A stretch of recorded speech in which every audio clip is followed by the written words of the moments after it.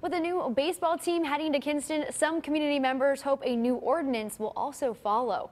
It would allow eateries to have outdoor seating and sell alcohol by the glass. Council members were split at the meeting last night. Mayor Pro Tem Robert Swinson says it will help his city, especially with the new team coming to Kinston.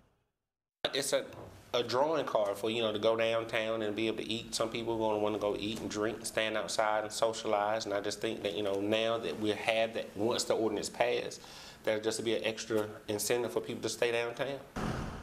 Swinson believes the ordinance will pass at the next meeting, which is set for September 6th.